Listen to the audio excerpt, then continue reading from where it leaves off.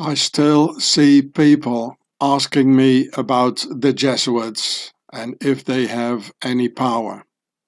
I already told you about the Jesuits not having any power at all 14 years ago, around 2010, in my videos.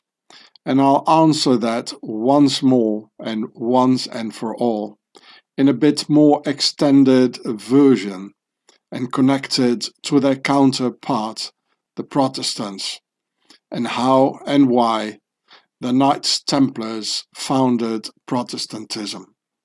So here it says Ignatius de Loyola and his castle.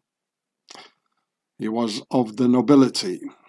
All this is related to the French king Philip the Fair, who is a descendant of the Ukrainian princess Anne of Kiev, also called Anna Yaroslavna, who lived from 1030 to 1075 and brought the Gospel of Reims with her from the Ukraine, on which Philip the Fair took an oath when he became the king of France. So here you can see the original picture of Anna of Kiev, and this is the original book, the Gospel of Reims in France. Yes, the French kings took their oaths on a Ukrainian book in Cyrillic writing. Pharaoh's nobility only marries Pharaoh's nobility, for which no distance is too long, like French King Henry I getting his wife as far away as Ukraine, and that's 1,000 years ago, in the year 1050, as if there weren't any nice French girlies around. These are pure Pharaonic bloodlines that hardly accept any mixing with those European tribe girls of the white slaves. So here you can see the French fleur de lis, and it's in the same color as the seal of the Ukraine. And I hope you all see it's in fact the same symbol. You got 3 parts in this one, 3 parts in that one. And I explained it in a previous video about Putin, I think, that the origin of this here, it's all Pharaonic. Therefore, 500 years later, the guy who invented Protestantism must have been a nobleman, because his wife, Katharina von Bora, was so too, of aristocratic origins, living in a castle. And on the other side was Ignatius de Loyola, the Jesuit, also a nobleman, also living in a castle. Because religion belongs to the nobility since Pharaonic times, and the priests of Amun, in order to dominate the dumb slaves with religious hocus pocus. So behind religion, it is not some invisible god in the skies, but it is Pharaoh's worldwide nobility behind religion and basically owning religion. So here it says Amenhotep, high priest of Amun. This is where it all started with. Also in Christianity, there is the internal fight in between the vertical rule and the horizontal rule. So here you see 2 churches, one is the Catholic and the other is the Protestant. And the Catholic, I suppose this side is the Catholic Church, it's the vertical Christianity, versus the Protestant Church is the horizontal Christianity, which I will explain to you right now. Here it says Queen Cleopatra, 50 BC. And look at the fans. And look at the Pope here. And this is an original painting. The Pope Pius VIII. So it was a pious. There were 8 pious popes maybe. And then there were 10 a bit less pious maybe. From 1830. So they really had these fans. You know, it's the same fan here as in ancient Egypt. Yeah? So, look, the Pope is traditionally on a throne, like a king, which is the OWO, feudal vertical rule, like Pharaoh's nobility. And here you can see the same old Pharaonic fans to cool down Pharaoh and the Pope, because it all comes from ancient Egypt. That's why there's this old Pharaonic proverb, when the shit hits the fan. If you please permit me an old Pharaonic joke, still quite popular today in Pharaoh's present-day armies. It says, when shit hits fan. So these are the fans, this is the fan, and this of course is the piece of shit, you know, that needs to be carried, and he's ruling the entire world. So here it says Vicarius Christi, which means God's substitute on earth.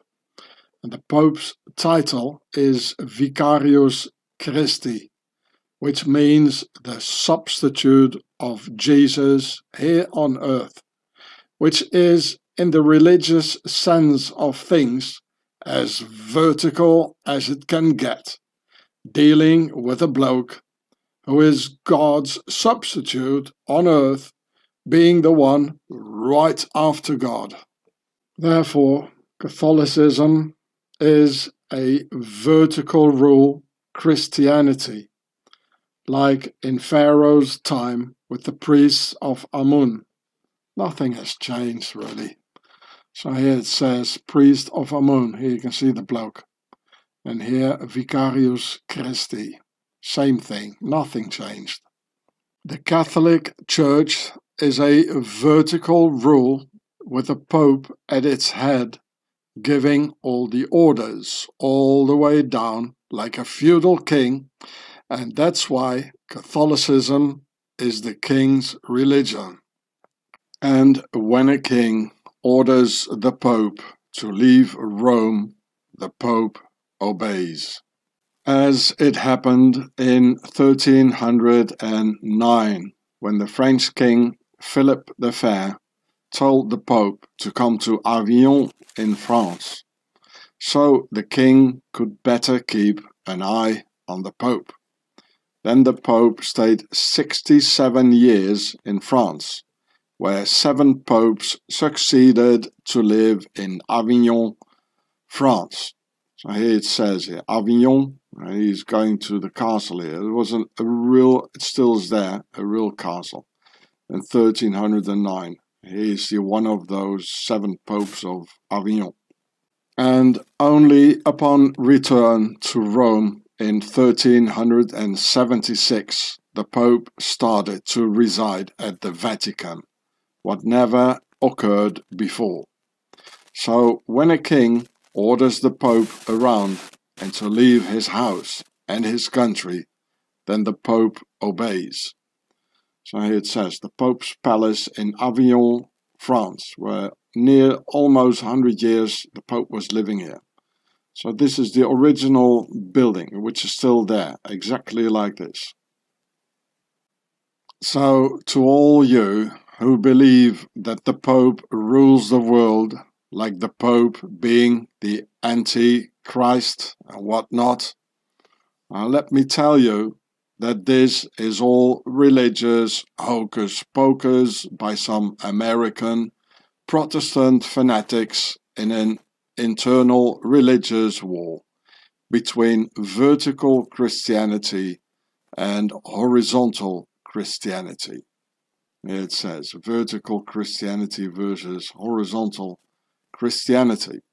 And anyway, there is no Antichrist at all, as the Americans pronounce the name wrongly, The English pronounce it right, like Antichrist, but write it wrongly. So that's why I show it in French, because the French write l'Antéchrist correctly with an E and not with an I. An E from the word anterior, the guy that comes before the alleged real deal. The jaywalkers call that guy the Moshiach ben Yosef. So here it says the Pope kissing the feet of worldly leaders in Sudan 2019. So he's kissing the feet of some Nubians and worldly leaders, who of course they're also of Pharaoh's nobility. And in fact, history teaches us that the Pope is way down in power compared to a medieval king, like for instance, in this case, the King of France, Philip the Fair. The Catholic Church hasn't any sorts of worldly power and never had any either. So you can imagine if this is happening today, then it also happened in the Middle Ages. So here he's kissing the feet of the Nubians. So you can imagine, you know, he was kissing the butt of the Pope was kissing the butt of every medieval king. And this is also a pink list killer thing in reality, you know. It's like, shall I dominate you or are you going to dominate me? I already told you about this. In Italy, even any Catholic priest allegedly obeys the will of the mafia, allegedly including the Pope himself, about which there are many rumors.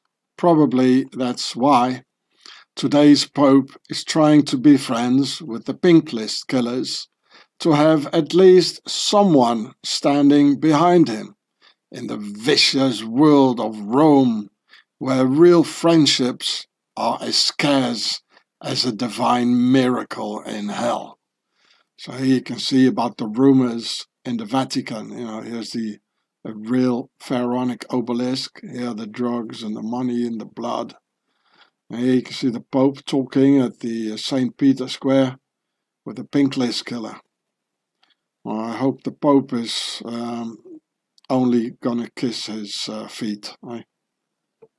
There's also horizontal Christianity, which is the Protestant church, who don't have a single man on top, but they have a consistory, also called the Council of Elders, where a group of persons take all the decisions, thus making Protestantism a horizontal rule church. It says the consistory, Council of the Elders, horizontal Protestantism. And these are original paintings and drawings here. This is from France, of the consistory. Could this have to do with the Templars' horizontal NWO democracy of the Republic? Well, look, here's the logo of the combined Protestant churches of France, which is in fact a Knights Templars cross, as you can see here. So here, I mean, look at the blue, which is definitely a cross of the Knights Templars. And here it says Église Protestante Unie de France, the United Protestant Church of France. So all the Protestant churches of France, they have this logo. And here you can see the logo of the Protestant Church of Belgium.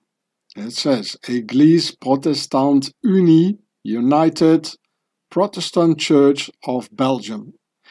And here's their website. It's not only one church, all the Protestant churches of Belgium, they all have this Templars cross. And the Knights Templars, they made the horizontal rule, just as the Protestant church, they have the horizontal Christianity of the consistory. And this bird must be, of course, Horus, because it's all from Egypt. And I showed you once that the Templars cross, it comes out of a pyramid. And here you see the logo of the Église Réformée de France, the Reformed Church of France, which is not only one church, it's the United Reformed Churches of France. And Reformed, as we know, it's another word for Protestant. Look, it's a genuine Templars cross, even in red. It's like the blood is still dripping off, again with the bird. I mean, what bird is falling down like this, you know? That's only a falcon, that's not a pigeon or something. Wakey, wakey. Here you can see the logos of the, in the Caribbean or French territories. This one is Martinique. Templars cross with the diving bird, which is a falcon. A pigeon doesn't do this. And here another diving bird with another Templars cross of Guadeloupe. And these islands, they are next to the island of St. James, where Jeffrey Epstein, or Epstein as some of you prefer to call him, where he was having his island. And St. James Island of Jeffrey Epstein, or Epstein, was a Templars island. I showed it in one of my videos. It belonged to the Hospitallers, just as this here, you know. Diving bird. Well, Jeffrey Epstein also became a diving bird, so to say. And who exactly was that French king who ordered the Pope to come and reside in Avignon, France? And why that date of 1309? What happened in that era? Well, 2 years prior to the Pope being ordered to France in 1309, in 1307, this very same French king, Philip the Fair, rounded up the Knights Templars in France on that Friday the 13th. And he roasted them in front of the Notre Dame Cathedral in Paris 7 years later, in 1314, while the Pope was still in Avignon, France, obeying the king. So here you see the Templars being roasted. Here you see the Notre Dame Cathedral behind it, because that's where it happened. Here you see it burning, you know, 1,000 years later, or something like that. The Templars were arrested on 1307, so you have to relate the years. That's very important. Then the Pope got kidnapped in 1309, 2 years later. And the Templars got roasted in 1314, 5 years after that, by the same French king, Philip the Fair. So you have to see the relation through the dates, that these are all related events. And this is why, in this case, the dates are very important. Same king, same era. Could that be the reason for the Pope to leave Rome and come to France for almost 100 years? Hell yeah, of course it is. So here you see the Templar dudes, and here it says, King Philip the Fair arrested the Knights Templars in 1307 and kidnapped the Pope only 2 years later, in 1309. Of course, these were related events, almost at the same time and by the same king. And as it was not the king attacking the Templars, but rather the Templars wanting to eliminate the King of France in order to install their new horizontal rule, they knew that the king was too strong, having his army all over the empire. So the Knights Templars started to sabotage a little bit here and gnaw off a little bit there, in order to gradually weaken the King of France. And so they decided to attack the king's Catholic religion. And when the king can just order the papacy around while moving the entire Catholic religion from A to B, this literally means that the Catholic Church belonged to the king. So it says the Pope's palace in Avignon, France. It is therefore that the king's religion has an equally vertical rule system, just as the feudal nobility of Pharaoh itself. This is the true essence of Catholicism. It says the papal hierarchy of the vertical rule Christianity of the Catholic Church, whereas Protestantism has a Knights Templar horizontal rule by the Council of Elders in the Consistory. It says the Consistory Council of the Elders, horizontal Protestantism. So the king knew through the torture of 325 Templars arrested in 1307 that the Knights Templars wanted to kidnap the Pope in Rome and bring him to Swaziland, just recently founded by the Knights Templars 16 years earlier in 1291. So here you can read Templar Safe House in Swaziland, 1291, founded. Templars arrested 16 years later in 1307 and then burned 7 years after that, 1314. The Pope kidnapped to Avignon, 1309. So in this short period, because like 20 years, that's nothing in the Middle Age. It's like half an hour, like today. So this is all related.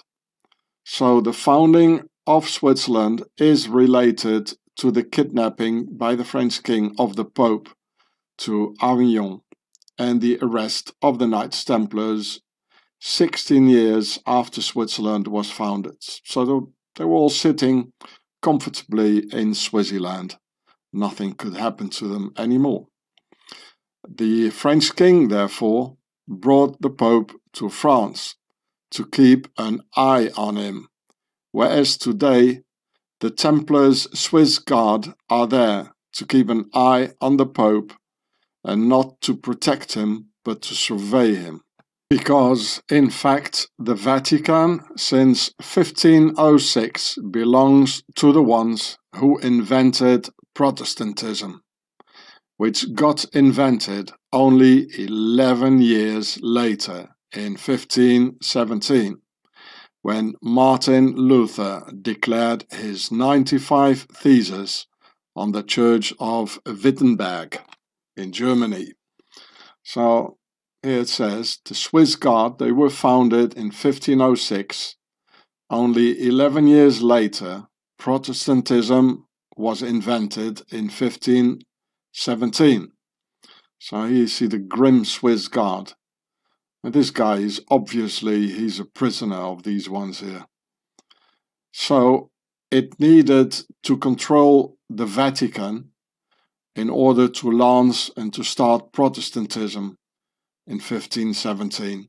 So only 11 years later, they had it all ready. You know, the Knights Templars with their Swiss Guard, they got control over the Vatican and the Pope, and then they could start Protestantism. It's not a coincidence that these dates, because it's only 11 years, which is absolutely nothing in the Middle Ages, you know, that these dates so closely near to each other, that all these historical dates, you know, it's all related. The things happening, it's all related. Protestantism is related with the Swiss Guard taking control of the Pope and the Vatican. As the Templars didn't immediately succeed in kidnapping the Pope, they decided to just simply create a new Christianity in order to weaken the King of France and gradually nor at the king's pillars of power, which in fact it did immensely. So here it says, 1517, Protestantism was invented, the horizontal rule Christianity. Here you can see Martin Luther at the Church of Wittenberg in Saxony, Germany.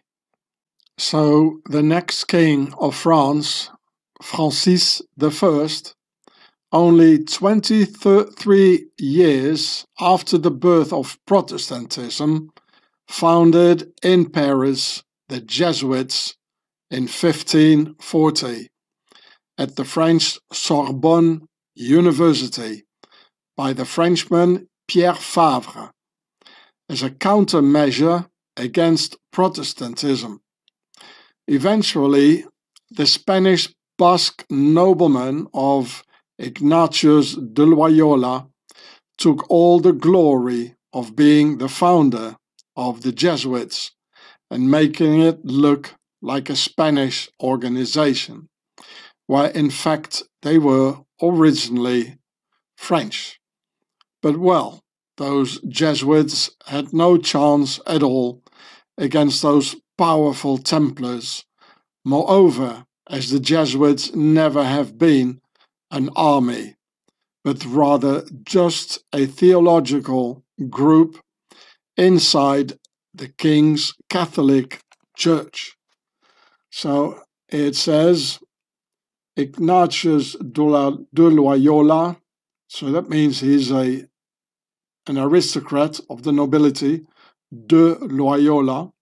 Loyola is the place where his castle was, and so it says Ignatius from Loyola. Here he is, and this is what his castle looked like. So here it says Jesuits, they were founded 1540 by Pierre Fabre at the Sorbonne University of Paris, which I think is the oldest university in the world, or at least one of the oldest.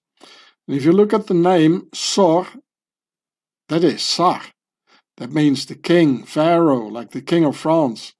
And Bonne, it's actually feminine, maybe because the word l'université in French, it's feminine probably. And so it means the good king, Sorbonne. And there was 23 years after Protestantism was founded in 1517. So usually the dates, you know, it's boring, they don't have much significance. But in order to understand things, which they never teach you in school, of course, it's just boring dates, you know, and boring numbers. It's, you know, it's important to relate the events, that there is a connection. So this is definitely the connection, you know, 1517 Protestantism, and 23 years later, all of a sudden, Jesuits, you know. So it's all connected, you know, and 23 years, you know, in the Middle Ages, that's practically nothing. So this is definitely a countermeasure, which is a known fact, actually. It's an historical fact anyway, that, you know, the Jesuits were founded as a countermeasure against the Protestants. By the king, of course, and that's why it was founded in Paris, in France. It has nothing to do with the Spaniards. Nothing to do, you know. They're just hiding things, you know, so, you know, just shove it on the Spanish, you know, so they did it or something. It was about the French king, you know. I mean, this must be clear by now. If you want to understand history and politics, you must leave religion out of the equation, because religion is just a distraction. And religion is owned by our Pharaonic masters anyway. I recently explained you in this video here on my other channel, Homeland Security, that if you want to understand the Middle East crisis, then forget about religion and concentrate on the local nobility. And this is the same with Jesuits versus Protestants, where you'd better concentrate on the nobility around and the nobility behind and the nobility within. Like Donald Trump being of royal nobility, just like Ignatius de Loyola of the Jesuits, and Trump going to the Jesuit Fordham University, which doesn't mean that Trump is a Jesuit, but it rather means that Trump is of royal descent, which of course he is. And what I've shown you in this video 5 years ago. So here's on my other channel, Homeland Security, here's the title: Pharaoh Trump Genealogy, Blood Ties to Hillary, Global King Aristocracy Master over US Slaves. And here you can see him doing the same Freemason thing here, just like Adolf Hitler. Actually, it was me like 13 years ago that found Hitler doing this. And now I can find it back maybe on my channel that was taken off. And so in this video you'll find the genealogy, the royal genealogy of Donald Trump, from his mother, his Scottish mother's side, how he's related with the Queen of Denmark and the King of Norway. And this is why he was in a Jesuit university, because the Jesuits were founded in the Royal Sorbonne University of Paris, France, by the French king. And this is what it was all about. Well, here it is. I'm awfully glad it's back again. I found this 12 years ago. So look it up, go look it up yourselves, because now we see all these politicians doing it, like Trump and Erdogan and Merkel from Germany, all of them. And he already was doing it, So this is very important. And look, he's putting his hand away, like a Freemason, like Hermann Göring. So the video is here on my channel that was taken off, and miraculously just back after 7 years.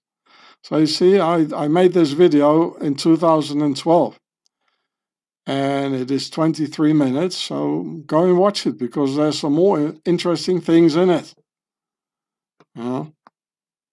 So you just saw him doing the same hand as Mr. Trump, It's all the same bunch putting us in world wars,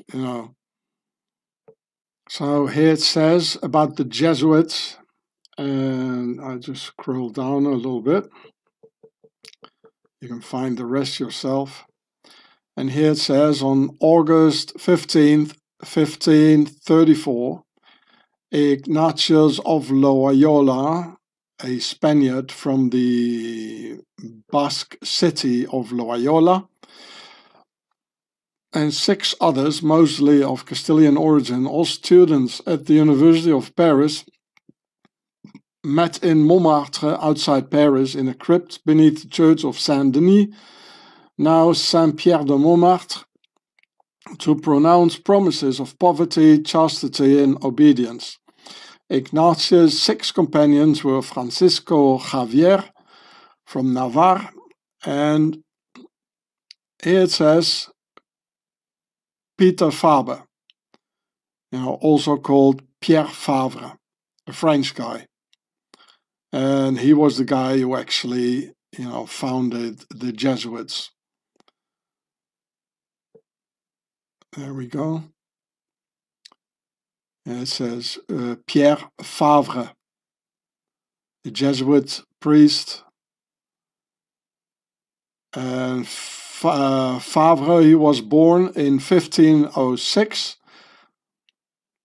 I think that was the date the Swiss Guard was founded, to a peasant family in the village of Villaret in the Duchy of Savoie, now Saint-Jean-de-Sixte in the French department of Haute-Savoie. He was French. Of course, it was a French organization. It was in the French University of La Sorbonne in Paris, and it was the French king, having a problem with the Templars and the Protestants and etc. So the whole organization was French. In 1819, this fantastic castle of Javier was given to the Jesuit order by the Duke of Villahermosa, because the Jesuit order consists of the OWO vertical rule of Pharaoh's feudal nobility. I mean, why would a Spanish duke just give away his castle to a religious order? Why would he do this? Look, it's a magnificent castle, especially in those days. Well, because the Jesuits, it is aristocratic. It's a noble organization against the Knights Templars. It's an organization by the feudal nobility. And here you can read it. It says here the Castle of Javier. And in the 1890s, the castle was donated by its owner, Duquesa de Villahermosa, to the Jesuit order, which intended to turn it into a missionary center. It's so obvious, Would the nobility give you a castle just like that? They only marry with each other, they only give things to each other, and this is another example of it. So please, just leave religion out of the whole equation. Both Catholic, both Islam, both Protestantism, all of it. Just leave it out of the equation, because you're not going to understand anything. It's just a distraction. So here it says IHS of the Jesuits, and which apparently stands for Iesus Hominum Salvator. And here it says Isis, Horus, Set, also IHS. So I'll let you think for yourselves what you want to think. So the IHS of the Jesuits stands for Iesus Hominum Salvator, meaning Jesus, Savior of man. But you might also read Isis, Horus, and Seth, which is probably practically the same. As Jesus is traditionally being depicted with the sun behind his head, just as the winged sun disk of Horus. So here you see the Egyptian stuff, the falcon god with the sun, here as well, one more time. And this is Jesus, also with the sun. They're both the Son of God, as they say. And here's the Swissy, protecting it all. The Jesuits call themselves soldiers of Christ, which is just a comparison and shouldn't be taken literally, as there never ever existed any Jesuit armies. So here's the Isis with her son Horus. This is Maria with her son Jesus. And here you see the Jesuit Pope. And this here, it looks like, where you can lit a candle here, for the eternal light maybe or something. As a nobleman, Ignatius de Loyola, of course, didn't even believe in God or Christ. But as a nobleman, he just didn't want to lose the nobility's vertical rule religion, as a tool to manipulate the dumb commoners, or to mobilize the dumb European slaves to go into battle to defend Christianity and die for Christ or Horus, where in reality they were dying for some aristocratic warlord against another aristocratic warlord. So here it says, all wars are by and for Pharaoh's nobility and have nothing to do with God, Jesus, Allah, and the rest of Pharaoh's religious hocus pocus. This is why the nobility couldn't lose their Catholic religion to that Protestant Templar religion, because then the commoners would fight for another warlord and die for another Christ. Therefore, the nobility mobilized the already existing French Jesuits by Pierre Favre to use them as a religious tool for the Counter-Reformation. And here you see Ignatius de Loyola, the Jesuit.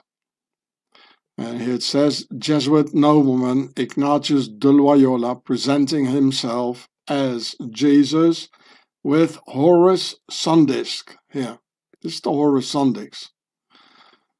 You still don't believe that we're being ruled by a bunch of pharaohs?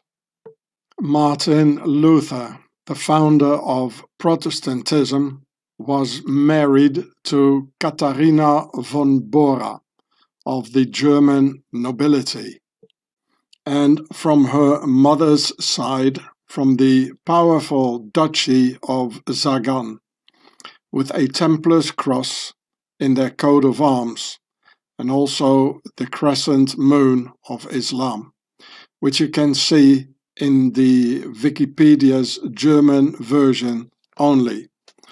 So here you can see her husband, hammering the thesis on the Church of Wittenberg.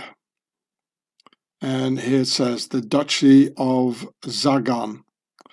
And you look at the claws. There are 8 red claws, so 8 for octagon. It's full of Templars things here. And then here, the Templars cross and the crescent moon of Islam. Now, do you remember what I filmed last year in that Alsatian town with exactly the same thing, only the crescent moon bending down, but that's the same thing. You remember? Shall I show you? Now, here you can see it. This is the same symbol, the same coat of arms as you just saw in the coat of arms of the Duchy of Zagan, of the wife of the founder of Protestantism. Only the crescent moon was up, but that's exactly the same thing. And I explained here in this video, which you should see again, or if you haven't seen it before, just watch the whole video. It's only 40 minutes. And, the Knights Templars, they had an alliance with the leaders of the nobility of Islam. And this is also one of the reasons that they're all here. So here's the title. It's in the same channel, and I made this last year. In June, 2 years ago. So open up your eyes, because they use the same symbols and the same coat of arms, and it all has a meaning. And if you can connect it, you can understand what's going on. So right after, I show you one more time the coat of arms of the Duchy of Zagan.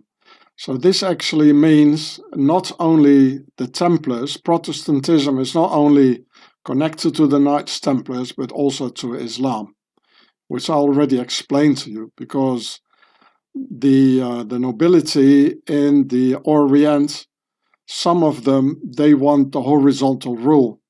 And that's why they had like Saladin, the Sultan of Egypt. And he was, in fact, part of the Knights Templars. He was part of an order. I already made a film about this on my channel, Homeland Security. So, and another part, they wanted the vertical rule. So there's definitely a connection between Islam, the Knights Templars, and Protestantism, which I have already explained in my former videos why and how. So here's Katharina von Bora. This is in English. You have to go to the German one here, Deutsch. And then scroll down here. And here it is, Fürstentum Sagan. So from her mother's side. There it is. So here it said just before.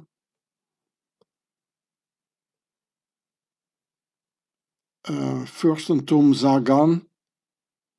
En danach war Katharina wohl die Tochter. Katharina was the daughter of Johann von Bora. That was her father, of Lippendorf, and his wife Margarethe, who came from a lower Silesian family, the Duchy of Sagan. So there you go. Katharina von Bora was a Cistercian nun, and the Cistercians are the predecessors of the Knights Templars. And the Knights Templars were founded not in Jerusalem, 1118, but 3 years before, in 1115, at the Cistercian Clairvaux Abbey by Bernard de Clairvaux, a Cistercian monk and son of a Burgundy duke. So here you see the Cistercians in their white robes. Here it says Cistercians founded 1098 by Bernard de Clairvaux, only 3 years after the start of the Crusades in 1095. So the Crusades started 1095. 3 years later they founded this lot here. So you can understand it had to do with the Crusades. So a so-called peaceful monk order, you know, they were founded 3 years after the beginning of the Crusades. Well, you must understand they were founded with a reason, and the reason is connected to the Crusades, about which I will tell you more in a minute. So here it says Katharina von Bora. There she is again, nobility. And here, at the age of 9, she was moved to Nimschen Abbey, Cistercian community, and named Marienthron, Mary's Throne, near Grimma, where her maternal aunt was a nun. Von Bora's presence is in the financial accounts of 1509. After years of being a nun, von Bora became interested in the growing reform movement and grew dissatisfied with cloistered life. Conspiring with several other sisters, she contacted Luther and begged for his assistance. So apparently she got influenced at the Cistercian monastery, the Nimschen Abbey. So, and this is quite logical because it has all to do with the Knights Templars, because the Cistercians are the predecessors of the Knights Templars, and they wanted a horizontal Christianity. So here we can read about the Cistercians, the Cistercian order. Here is their logo. You'll see a lot of fleur-de-lis, that means the French nobility. And of course, you know, was all religion is by the nobility. Bernard de Clairvaux. He was of the nobility. I'll show you that. Yeah. So they were founded in 1098, only 3 years after the beginning of the crusade. So that was not a peaceful monk's order, you know. It was meant for war, you know, crusades. And here is the founder, Bernard de Clairvaux. De in French, it's of. So let's have a look here. And actually, Bernard de Clairvaux, he was really the biggest hero for Martin Luther. You know, he read all his books, and so it's quite clear where he got his ideas from. You know, Martin Luther, he got his ideas from Bernard de Clairvaux, and this is the guy who founded the Knights Templars. You know, it's all related from all sides, from his wife's sides, from everywhere, and it's all nobility. This guy is nobility. Yeah. It's not in the English, you know. Bernard's parents were Tesselin de Fontaine, you know, high nobility, and Lord of Fontaine-les-Dijon, and Adelaide de Montbard, you know, his mother. Both members of the highest nobility of Burgundy. You know, it's all nobility. I show you the castle where he was brought up in, you know. So here the language, it's not in the English side, so I have to go to the French one. There we go. Look, there it is. That's the castle where the founder of the Cistercians and the Knights Templars, you know, where he was brought up. This is where he was brought up, you know, in a real castle. Just like the wife of Martin Luther and Martin Luther himself. I'll show you that. It's all nobility. Religion is a tool by the nobility. So here it says Maison Natale de Saint Bernard. So it's it's where he was born and raised. So here you can see the castle where Bernard de Clairvaux was born. I told you so, that religion belongs to the nobility, and this is the high nobility of Burgundy. So here is the family name of the mother of Bernard de Clairvaux, so de Montbard, nobility, André de Montbard, and that was his uncle. Here it says, André de Montbard was the 5th Grand Master of the Knights Templar and also one of the founders of the order. The Montbard family came from the high nobility in Burgundy, and André was an uncle of Saint Bernard de Clairvaux, being a half-brother of Bernard's mother, Alette de Montbard. You know, so if I look here in French, there's a little bit more. Like here are the other members who founded the Knights Templars here, Hugues de Pin and Godefroy de Saint-Omer. Remember where the word Omerta is coming from, because the mafia is all by the Knights Templars. I made that video about it. So this is actually, I'm talking here about the base of the Reformation, about Protestantism. This is where Protestantism got born. And if you don't understand history and the dates, you know, you will never understand what Protestantism is. You know, and it's all by the nobility, just as Catholicism. It's just the internal war between the reds and the whites, you know. So here's the castle of André de Montbard, and this is where the mother of Bernard de Clairvaux, where she was brought up, you know. And it's all related to Protestantism. This here, another castle related to Protestantism. You know, it's nothing by the people. It's nothing. There's nothing to do with God, Jesus, or Allah, and whatnot. You know, It's all religious hocus pocus.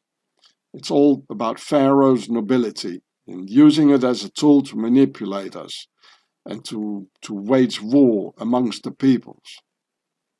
So here the site about the Knights Templar, and I just want to show you about André de Montbard. Yeah, I'll read it for you. The impoverished status of the Templars didn't last long. No, it didn't. They had a powerful advocate in Saint Bernard de Clairvaux, a leading church figure, the French abbot primarily responsible for the founding of the Cistercian order of monks, and the nephew of André de Montbard, one of the founding knights. Bernard put his weight behind them and wrote persuasively on their behalf in the letter in praise of the new knighthood. That's what Bernard de Clairvaux he wrote, eh?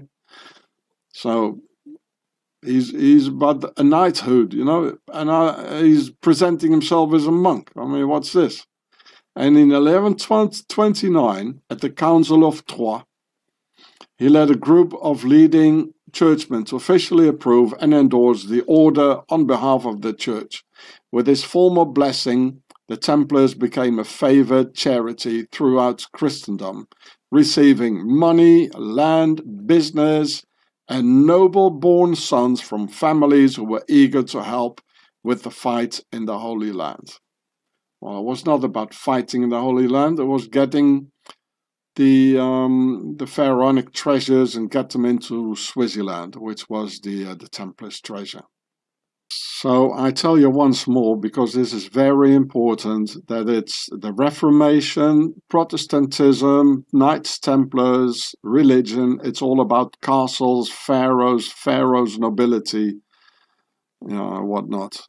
So André de Montbard, son of a count and born in this castle here of Montbard, was one of the original founders of the Knights Templars, together with Hugues de Pin and Godefroy de Saint-Omer. And this was the uncle of Bernard de Clairvaux. And also the mother of Bernard de Clairvaux, she lived in this castle and was probably born there as well. And this all leads a bit further in history. It all leads to Martin Luther, the Reformation, and Protestantism. So this is Protestantism. It's castles and lords and pharaohs. That's what it is. It's just as Catholicism. And here Bernard de Clairvaux, and apparently Martin Luther, he read all the works of Bernard de Clairvaux. And here it says Martin Luther quoted Bernard de Clairvaux several times in support of the doctrine of sola fide. So here on Martin Luther, I'll show you that he was basically living in castles, just as his wife and just as his big hero Bernard de Clairvaux. Here, the Wartburg Castle. Luther's disappearance during his return to Wittenberg was planned. Frederick III had him intercepted on his way home in the forest near Wittenberg by masked horsemen impersonating highway robbers. They escorted Luther to the security of the Wartburg Castle of Eisenach during his stay at Wartburg, which he referred as my Patmos. That's a monastery in Greece, high up monastery, just as this one here. So all these guys basically living in castles. It's all nobility. Martin Luther living here, his wife in a castle, and Frederick III. Well, and here further down, I'll do it a bit quickly because otherwise this takes too long. Here he's anti-jaywalker. Really a lot, and this later on, in the Nazi period, Luther had a big influence on the Nazis concerning the jaywalkers. And if you see the relation to Bernard de Clairvaux, founding the Knights Templars and all that, you really see the connection here to the word the Nazi Templars, also in relation to Martin Luther.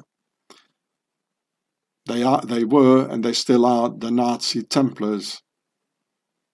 As only the firstborn son could get the castle and become the lord, the rest went into the monasteries and founded the republican horizontal rule inside of the Cistercian order.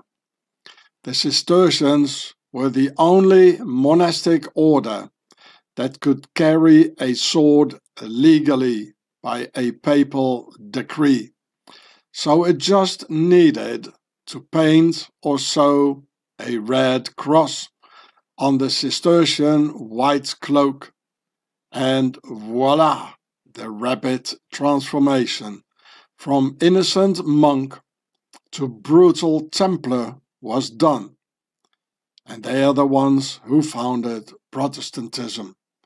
So here the Cistercians, they just needed to paint a red cross on their cloak, and they're already carrying a sword underneath the cloak, and voila, they were the Knights Templars.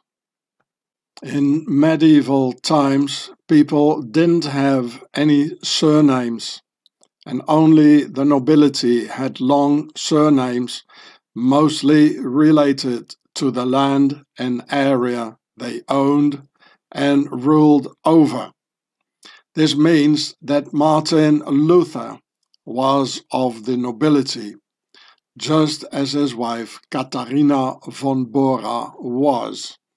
So it says Katharina von Bora, nobility, they had surnames, and Martin Luther, it means he was of the nobility, and his surname is originally of the nobility, which I'm going to show to you right now. It was more or less Napoleon who made family names compulsory in Europe. So here you see him hiding his right hand everywhere. Napoleon, and here it says Napoleon's hidden Freemason hand. Martin Luther's father's family name was Luda, which you can see here, where his name originates from Ritter Wiegand von Luda, meaning the Knight Wiegand von Luda, nobility. So here it says, I can only find this in German. It says here, the father of Martin Luther. There you go.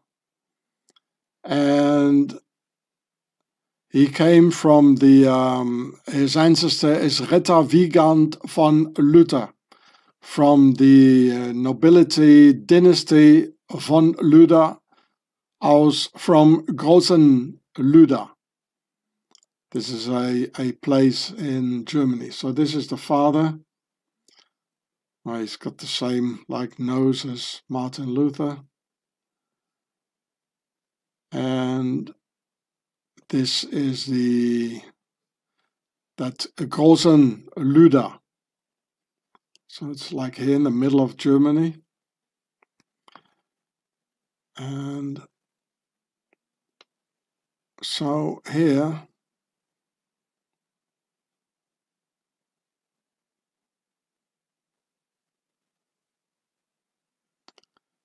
yeah. So I'll go back to this one here.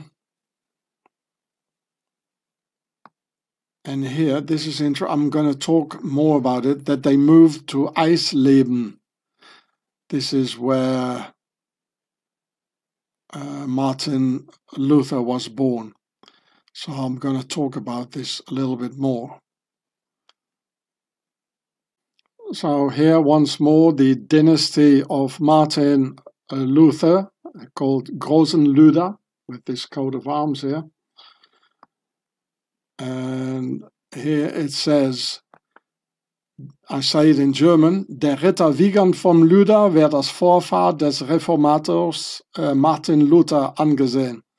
So the knight Wiegand von Luther is an ancestor of Martin Luther.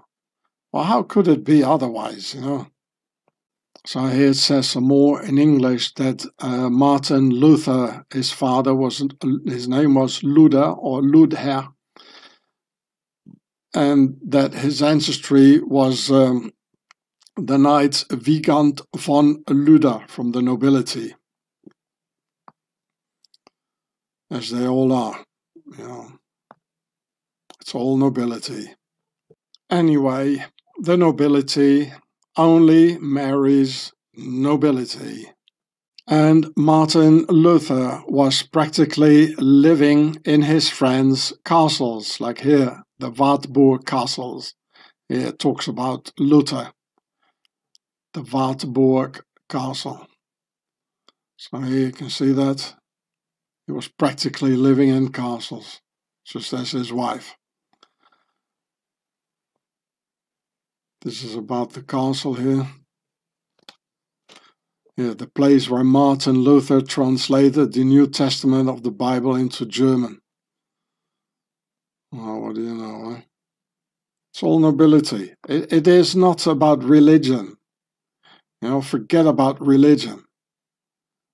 It has nothing to do with history, with the real history of things. So, there's the castle again. And in German, if you would say someone is from the nobility's house of von Bora, as Martin Luther's wife Katharina von Bora, you might say that the person is a Boorman.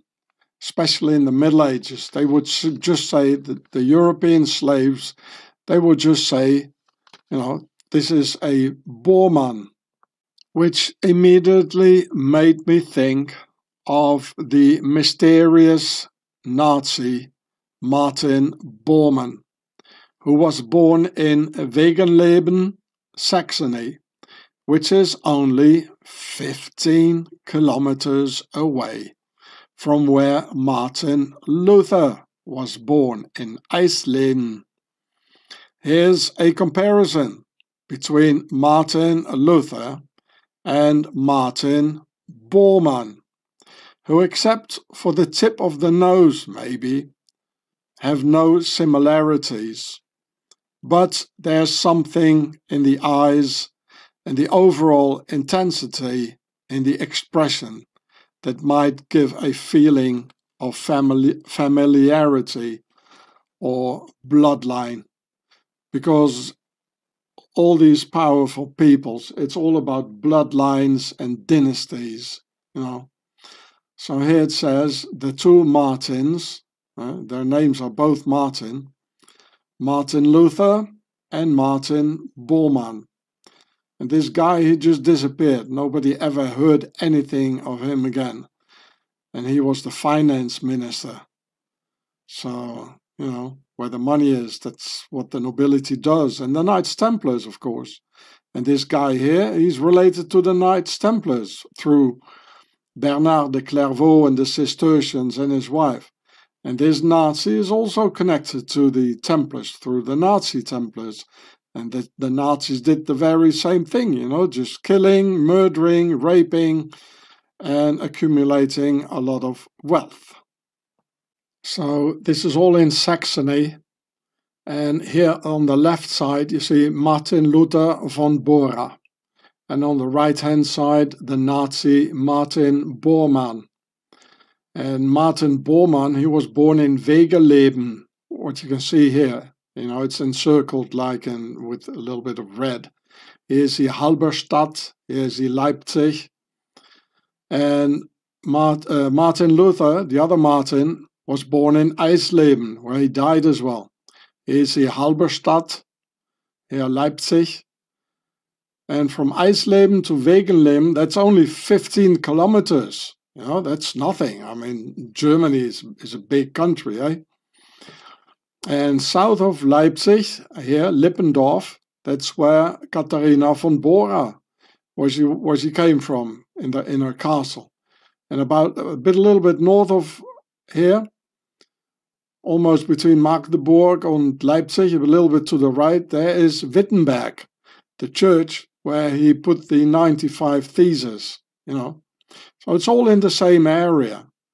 And I mean, from Bormann to von Bora, I mean, the ancestors, the descendants of Martin Luther, they were also von Bora from his wife's side. So von Bora to Bormann was only 15 kilometers. So of course there's a connection, It's still the same bloodlines, it's still the same dynasties, The last thing I did in the army, actually, another army, it was not, well, I can't tell you. I was doing this, looking into the intel, looking for tangos and see where they came from, the ancestors and where they were born, the friends and the relatives and people they might have known, places they might have gone to, to track them, So I'm using my knowledge here, what I learned, like a little bit, like tracking these guys in history, So here you can see there is the aristocracy called Bormann, like Martin Bormann, the Nazi. So it's called die Herren, the Herrenrasse, the superior race, the master race, die Herren von Kessel, genannt Bormann. And this, the G-E-N, it means genannt Name, Vulgo-Name. It's the name like the people gave to these persons. Like von Bora, they call them Bormann, It's exactly what it explains here. I can show it a bit more. Yeah, well, you can look it up yourself. And this is interesting. They have,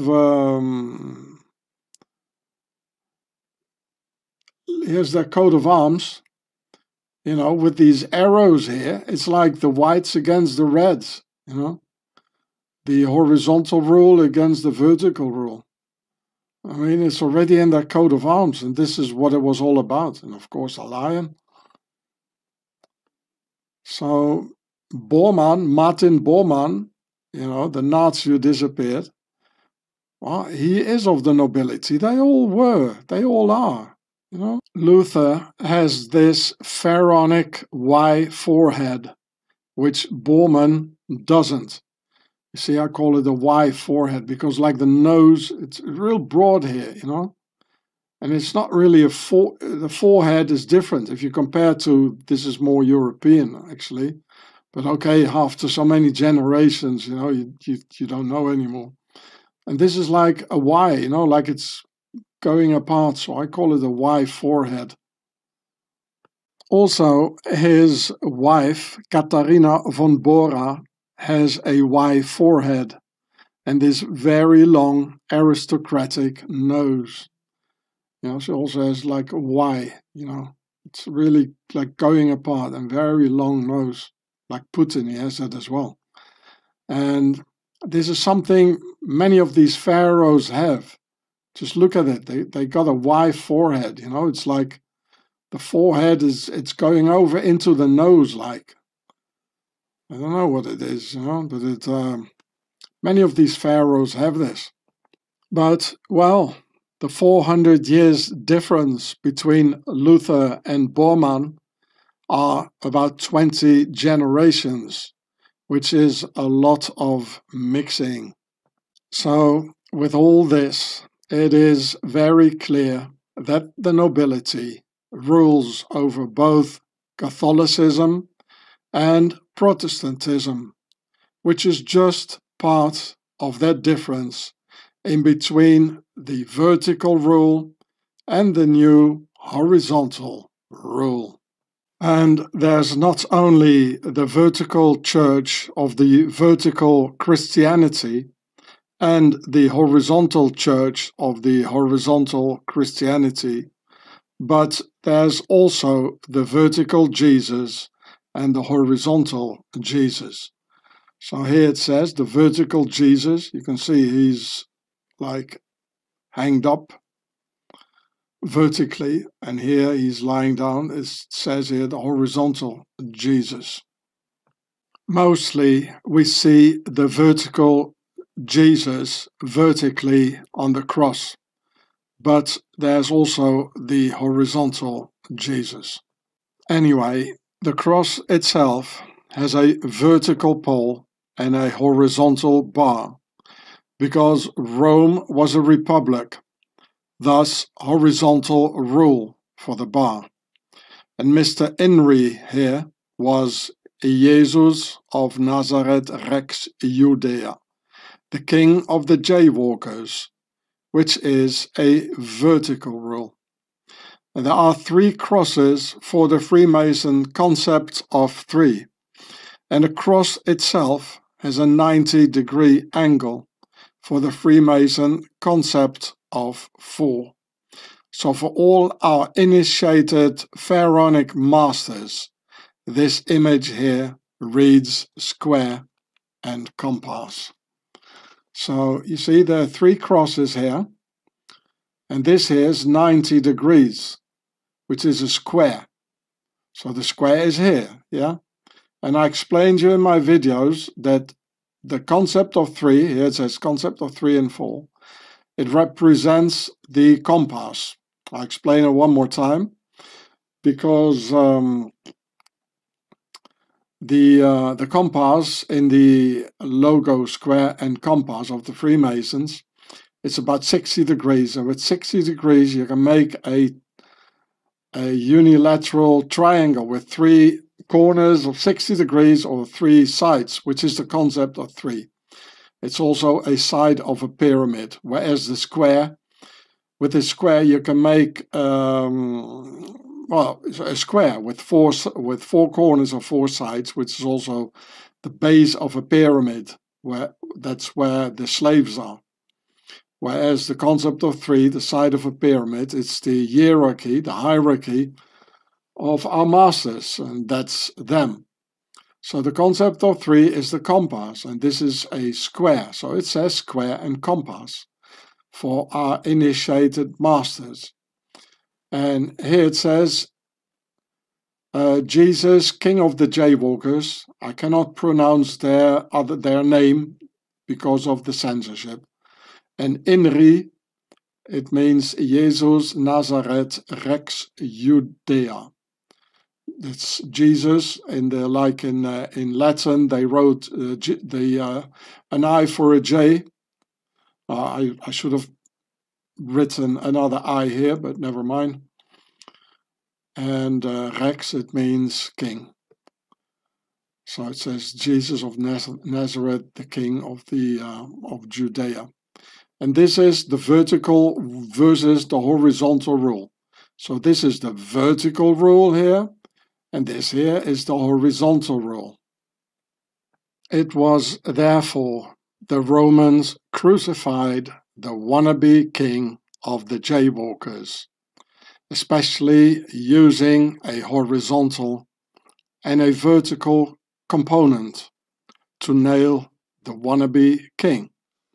So here you see the Roman, here you see Mr. Inri, and here it says the horizontal rule, Roman Republic, here the Roman, crucified their vertical rule adversary, the wannabe king of Judea. It's all about the internal war within Pharaoh's worldwide nobility, in between the horizontal rule and the old vertical rule and the new horizontal rule. It's the war between the reds and the whites. That's why the Pope is doing the sign of the cross. First you do the vertical, then the horizontal. With your 2 fingers You do the vertical from up to downwards, just as the vertical rule goes from the Pharaonic ruler down to his subjects, and then the horizontal from left to right, as every horizontal republic has a left wing and a right wing. And it even says so in the Bible that Mr. Inri was out of the house of King David, thus officially entitled to be the genuine king of the jaywalkers. And the whole thing is like Game of Thrones. Here it says Game of Thrones, and it's all about kings and pharaohs, you know. Here's the genealogy of Mr. Jesus at the end, and it starts with Adam, and then you got Abraham here, and here's David, which is King David. It's a king, and one of his sons is Solomon. And from the other side, you know, you got at the end, you got Mary, the mother of Jesus, and then him here. So he goes, it's the same lineage of these kings, David and all of this, you know. So it is Game of Thrones, really, and it's all about the, you know, I told you so, that all religion is about internal power games within Pharaoh's nobility, between the traditional vertical rule and the new revolutionary republican horizontal rule.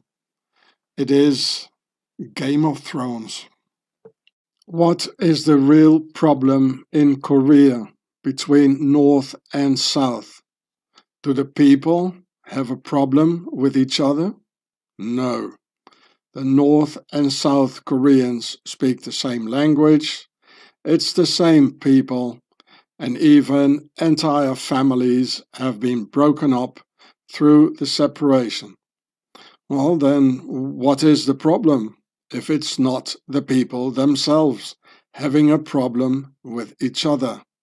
Well, then the problem must be their masters, right?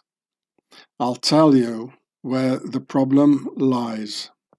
South Korea is a horizontal rule republic of the NWO system, whereas North Korea is a vertical rule OWO feudal system led by one man at the top of the pyramid. And that's why South Korea is with the USA, which is the biggest and most powerful horizontal rule in the world. Whereas North Korea incorporates the feudal vertical rule by this fat pharaoh on the right-hand side, who speaks Swiss German, gobbles Swiss cheese away as if he were not Asian at all, which in fact he isn't. Only Pharaoh's nobility can organize this and be so organized to rule an entire country. So Kim Jong-un and his entire clan are of course pure Pharaoh's nobility, who stick by the old Pharaonic ruling system of the vertical feudal rule. Whereas the South Korean Pharaonic rulers adopted the revolutionary new system of the republican horizontal rule. And that's why South Korea is in the same group as America, the JJ base, and Western Europe. Whereas North Korea has teamed up with the Arabic nobility, who want the vertical rule caliphate back. Therefore, North Korea is with China, which is a communist vertical rule. Therefore, North Korea is with Iran, which is a religious vertical rule. And North Korea has traditionally always been with communist Russia under Stalin, a communist vertical rule, and now with Mr. Lily Putin, also a vertical rule led by one man, with of course also an entire clan and vast vertical rule organization behind. So here you can see on the left hand side countries that support Hamas. Well, what countries do you have here? It says Iran, Russia, Syria, China, North Korea. And all of these countries, they are vertical rule, just like Hamas, the Caliphate, remember? Sham. It's an anagram for Sham, the same letters as Hamas. So Iran is a vertical religious rule. Russia is again a vertical dictatorship. Communist again. And Syria is a dictatorship. It's a vertical rule. China is a communist dictatorship, a vertical rule, and North Korea as well. On the other side, the countries that support the JJ base. Due to the censorship, I'm not allowed to pronounce this word apparently, otherwise my film gets taken off. So United States is a horizontal rule. It's Republican and, as they say, democratic, which is the same. Well, the democracy is what they do and the republic is where they do it. It's the same as these Americans, they have the Republicans and Democrats. Well, Democrats is what they do, and Republicans is where they do it, which is basically the same thing. Ukraine, well, they want a horizontal rule, and they have that, apparently. They don't want to live anymore under a vertical communist dictatorship. Germany, it used to be a vertical rule with the emperor, with the German nobility, but now it is a horizontal rule. Well, France, that's where the idea of the horizontal rule in Europe, where it started with Marquis de Lafayette, the Knights Templars. United Kingdom, it is a constitutional monarchy, and with the Order of the Garter, they make an alliance, a compromise between horizontal and vertical. So that's why the United Kingdom, I call it they can flip any moment. It's a flipper country, which we see with King Charles Al-Windsor bin Rabia going to all these, dressing up like in the Caliphate, what he really wants, of course. So, on one side, as I've been telling you, the world is dividing into vertical rule on the left-hand side and horizontal rule on the right-hand side. You got the Gestapo man, the Swiss Gestapo man. He speaks Swiss German, eating Swiss cheese, went to a Swiss school, and like all the aristocracy, they all go to an expensive Swiss boarding school, Well, he went to a normal school, actually, but in Switzerland. So it's not a coincidence that all the vertical rule countries are supporting Sham, Hamas. All the horizontal countries, they are supporting the JJ base, because this is the world, how the world is being divided up.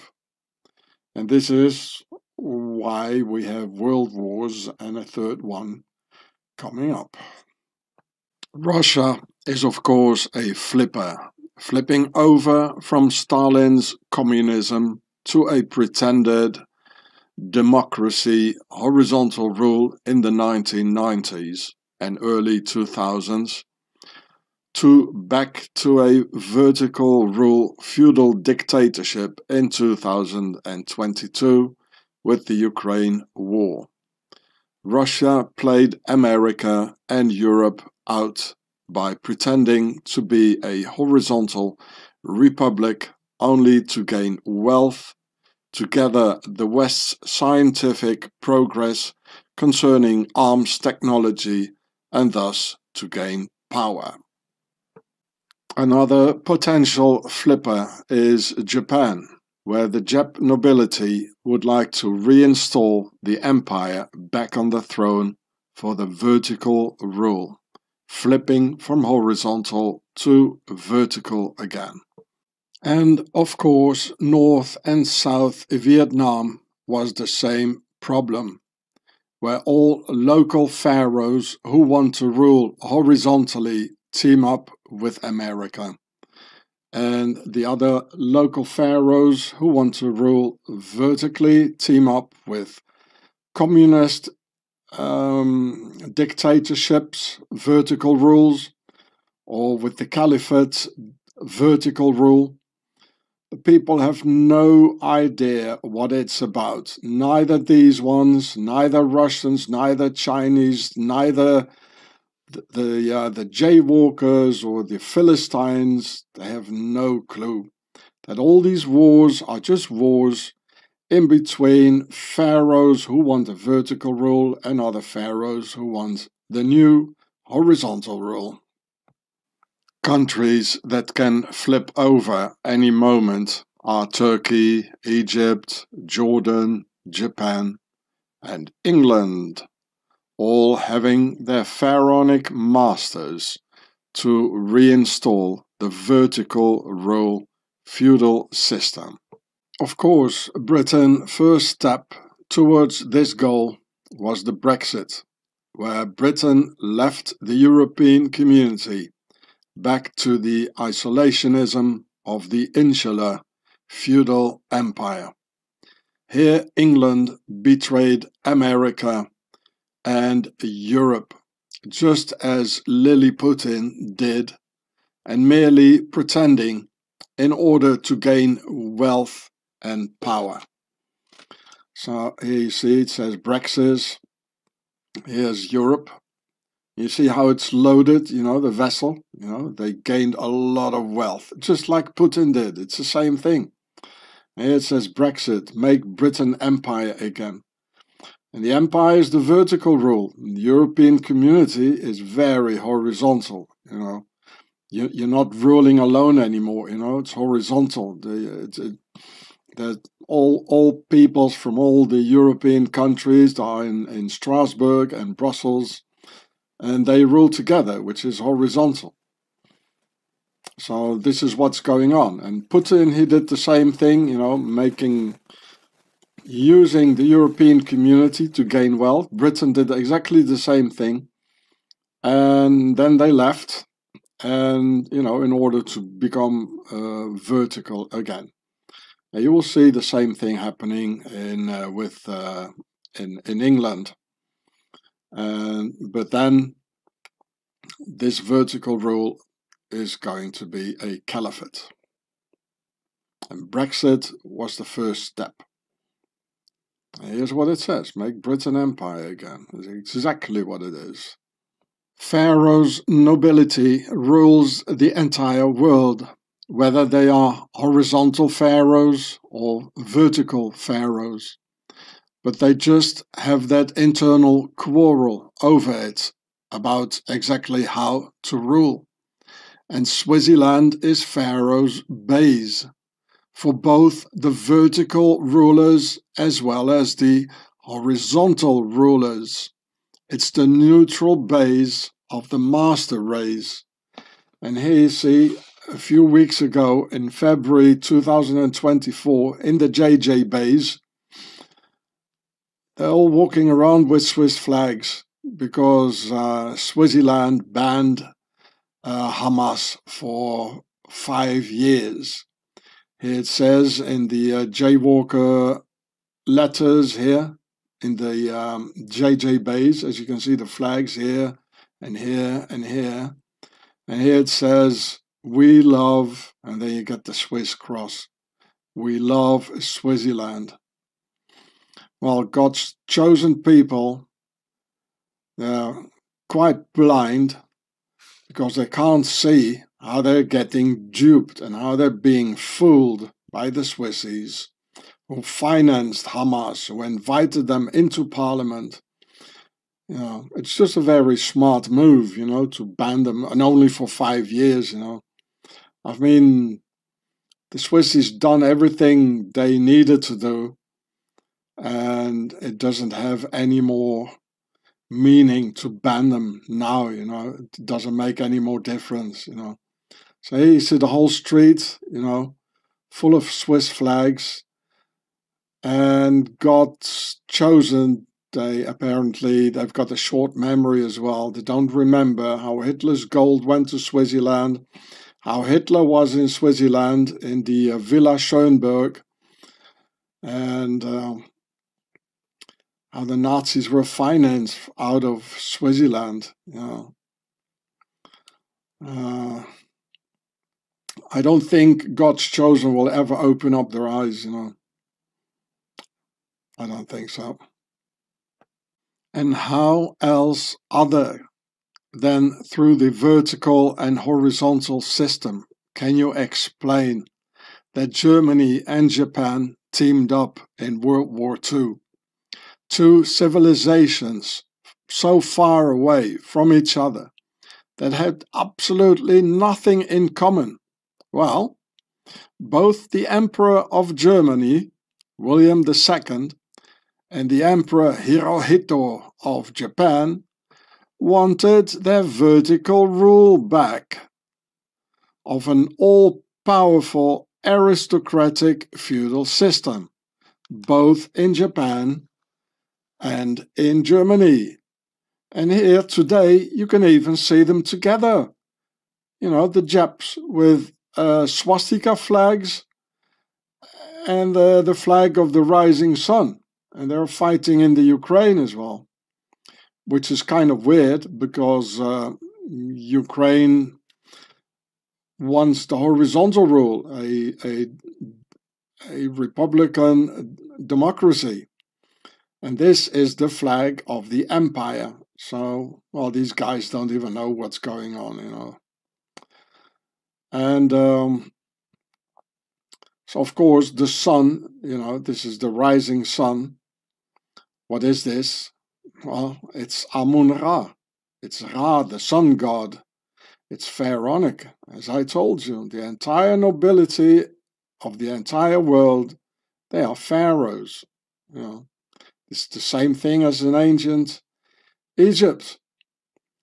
And this is why, you know, the Japs and the Germans, you know, with completely different civilization, you know, the people never had any friends, you know, and like Germans didn't have any Japanese friends and Japs didn't know any Germans personally. So how did it happen? Well, it's our masters who made it happen, you know, because they both know they are of Pharaonic descent. And the dumb slaves, you know, they're doing this today, you know, the same teaming up Germany with the empire. So this is the flag of the empire, you know, and this at that time was the German Empire. So this is the rising sun, it's Amun-Ra, and also this, I told you, this is comes out of a pyramid. You know, just watch my video. So it's the vertical rulers teaming up. And this is how that happened. The alliance of Germany and Turkey during World War I, where both the Sultan of the Ottoman Caliphate and Germany's Emperor William II wanted to keep the old feudal system of the vertical rule. So you see the Turkish flag, the German flag, and this is apparently the Austrian-Hungarian flag. And here it says, Im Kampf vereint. It means united in battle. Well, they didn't battle at all, you know. You see the Templars cross, the octagon. Even the Sultan has a couple of octagons. Eh? So this is Emperor William II. This is the Sultan, and this is Emperor Franz Joseph from Austria. And here, you know, you see them shaking hands. German with his this thing on the helmet, little obelisk, the Turk, the Austrian, and a lion. Now, why a lion, you know? There are no lions in Turkey, neither in Germany or Austria. It's a symbol of Pharaoh's nobility. It's the Sphinx. And so all these guys here, they wanted to keep their empires, you know. Well, he lost it, you know, in 1924 when Turkey became a republic and went over to become a horizontal rule with Atatürk, the Freemason. But when he was still ruling, it was a vertical rule. He had a vertical rule in Austria. He had a vertical rule, you know. And this also was leading to the First World War, when the Archduke Ferdinand, when he was shot, you know, by a Freemason. It was the Black Hand. So the Freemasons wanted to have the horizontal rule, and these guys, they want to have the vertical rule. On the other side, you got all the horizontal guys, you know, like France, America, or let's say England, you know. But England is a special case because of the Order of the Garter. They had to become a horizontal rule, otherwise all the royals would have had their heads chopped off, just like in France, you know. So, and the people, you know, like Turks, and no Turk knew any German, you know, and no German, ordinary people, no German person knew any Turk, you know, and you know, hardly any Austrians either. So it's not the people behind all these wars, you know. It's so obvious. It's the masters, and you know, the lion, and we have to bleed for it. And this must stop. So again, another picture here where you can see the propaganda of those days. It says here in German, Drei Kaiser Bund. A bund is a bond. You know, it's the same word. It's an alliance. But the Germanic word, or the Anglo-Saxon word, is a bond.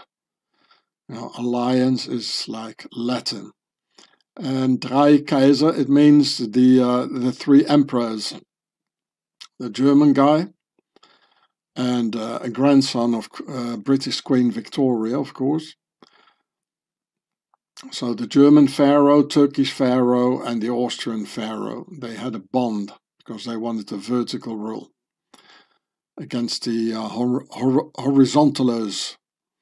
And this is what the dumb slaves have to bleed and suffer for.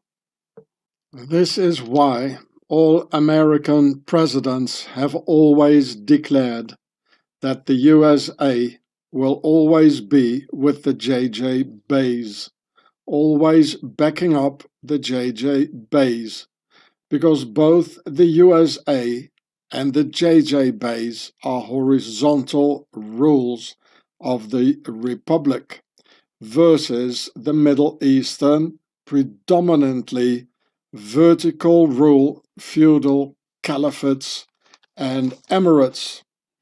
And the American commoners believe that this alliance between the US and the JJ Bays is because of religion, and that the jaywalkers are the alleged good guys in the Bible. So the jaywalkers say to themselves, oh, we must keep the Americans believe that we are God's chosen people, so they will continue to help us. And even the Muslims believe the US Jaywalker alliance is about religions. Nonsense! The JJ Bays is America's little horizontal baby in the Middle East, in the middle of the vertical caliphate. That's all there is to it. And this is also why Hamas on October 7th, 2023 murdered 20 Muslim Arabs and taking 5 of them hostage, because this is neither a war about ethnicity nor about religion, but it is an internal war within Pharaoh's nobility in between the vertical rule and the horizontal rule, like two biblical brothers fighting with each other. By those biblical brothers, of course, I didn't mean the Philistines and the jaywalkers, but I meant the one Pharaonic prince against another Pharaonic prince. The first prince who gets everything, the primogenitor who gets the vertical rule, and the second, third, fourth, and fifth prince, etc., who wanted to make a horizontal rule. And that's why this guy here, the Hamas guy, he said, kill every person we see and come back. That was the order. And 5 Philistine Muslims were also abducted. And so even they say this isn't a religious war, but they don't know either what it's really about. Maybe the biblical story of Cain and Abel is just a reference to Pharaonic princes fighting over rulership. Cain was the firstborn and primogenitor, therefore entitled to rule through the vertical rule, becoming the king Pharaoh, while Abel had to become a simple shepherd, similar to 2 poor Templars sharing one horse. Dear slaves, don't do their wars for them. Watch my video here, warrior versus soldier, to understand this. And here it's cut off, but I read it for you. It says, mothers, raise your children as warriors, so the pharaohs can't snatch them and make soldiers out of them. I made it 12 years ago. You may also read it if you prefer.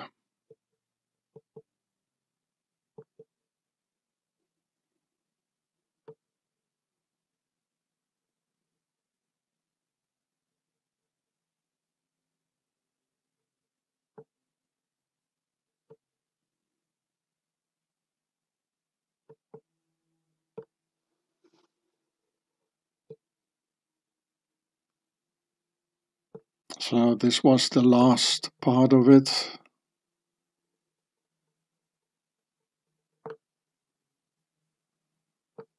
And going even further back in history, does anyone really believe that this immensely powerful Roman Empire was founded by some Italians and their pizzas? The horizontal rule pharaohs of Upper Egypt per head White House of the NWO, horizontal republican rule, founded Rome, which became Europe's first horizontal rule of the Republic of Rome, with the Senate and senators ruling all together in a so-called horizontal rule, as the politicians of Rome were ruling together at the same level in the Senate, as you can see here. Therefore, in the Senate, having the facies, meaning one for all and all for one, as one straw can be snapped, but not a whole bundle tied together, which cannot be broken. So this means the facies is a symbol for the horizontal rule, because there are many that are ruling instead of only one in a vertical rule.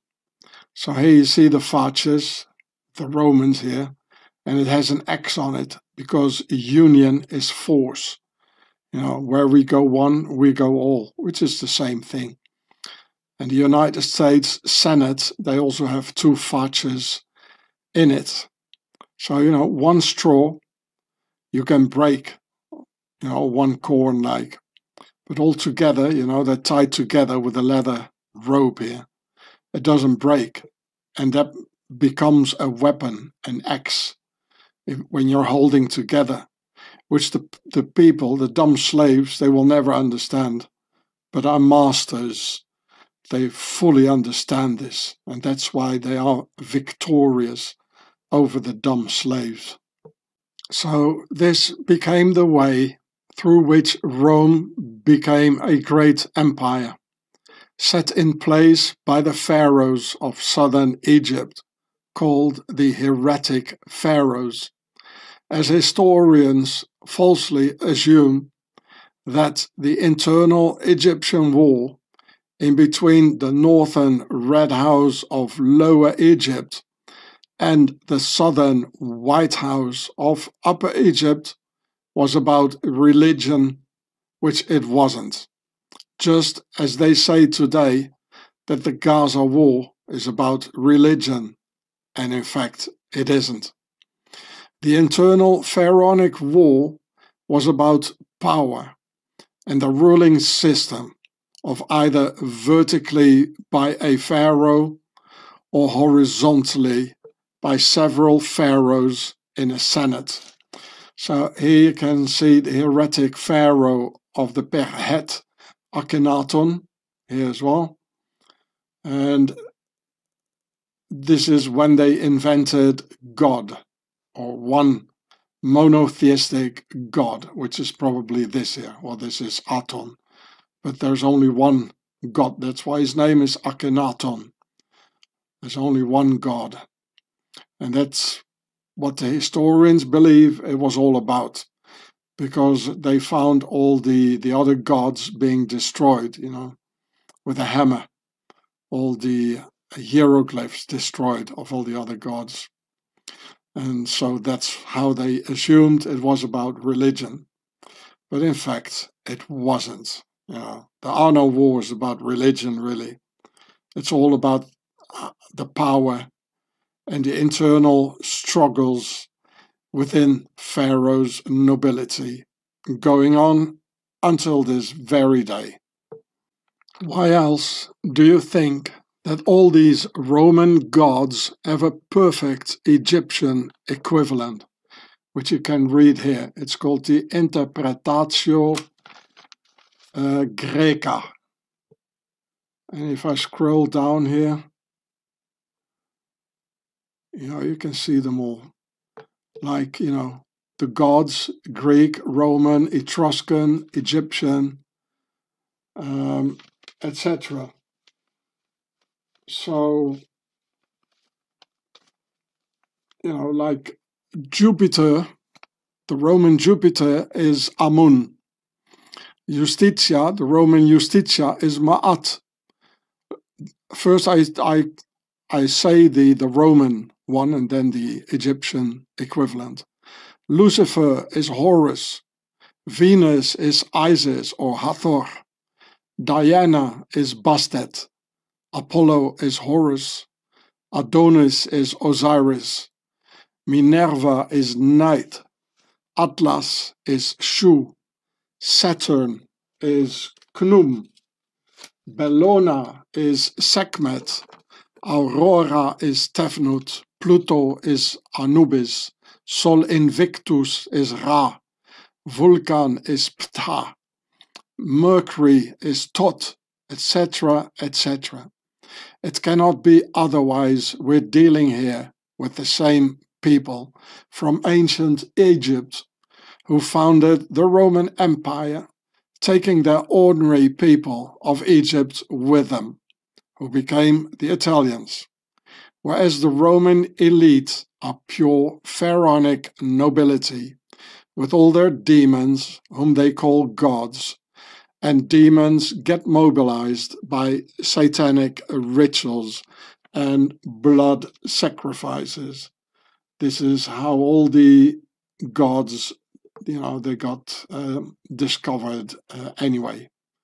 It's all demon stuff. So here you can read about it, you know.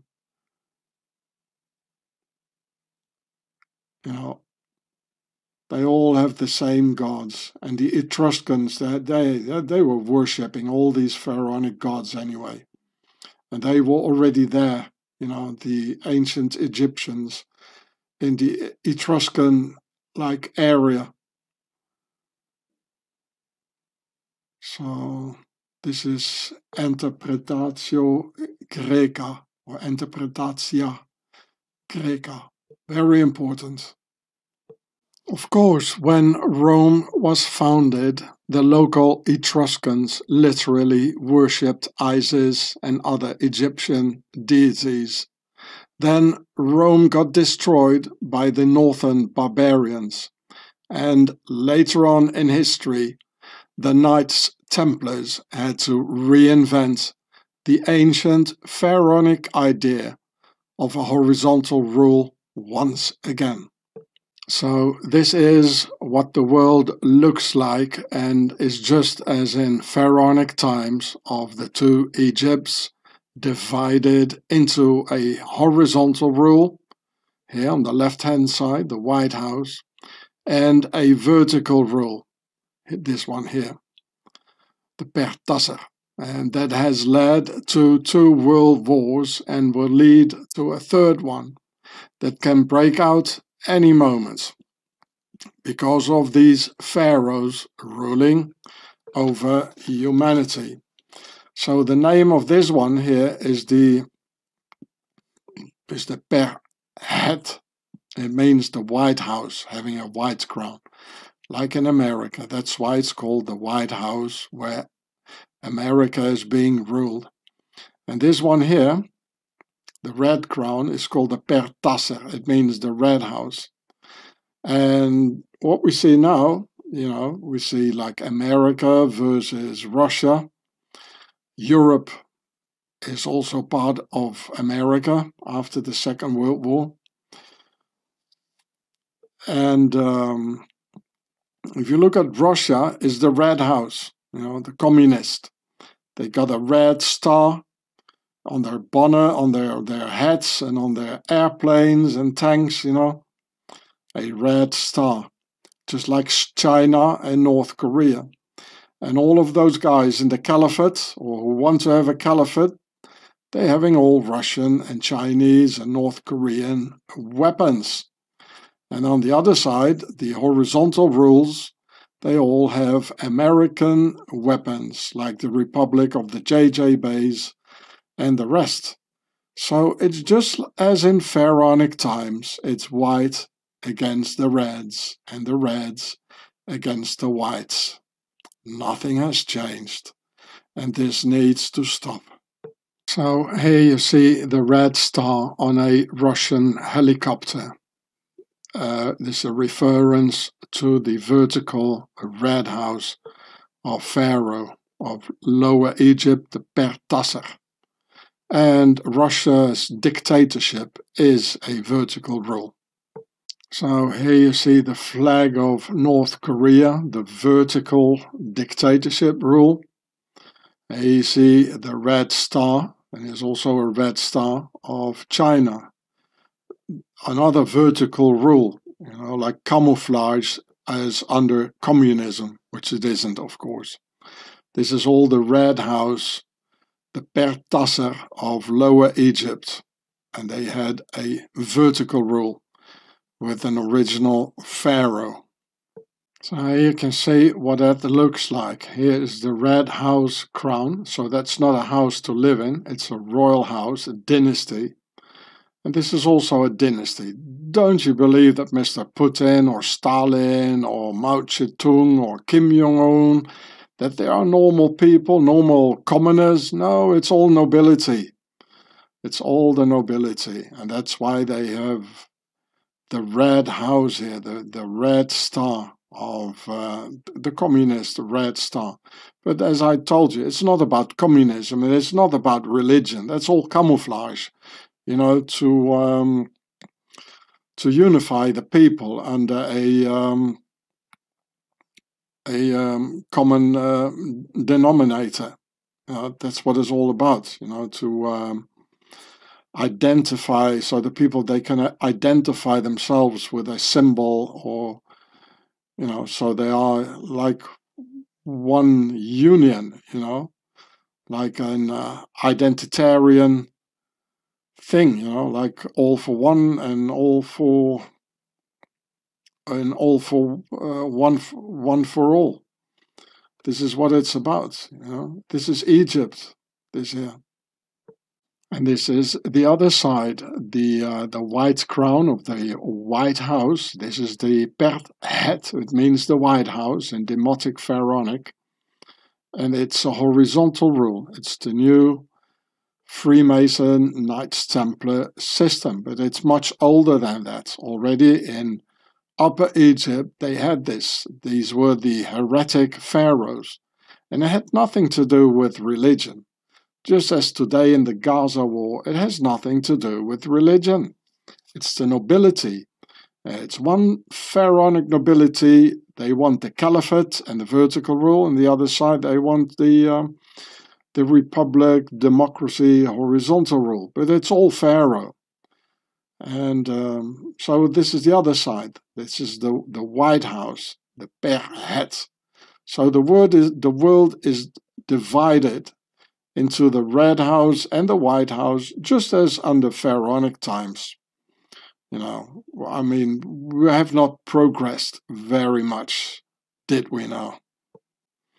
So this is how the world is being divided at the moment. This is the Red House of Pharaoh, and this is the White House of Pharaoh. It even says so, you know.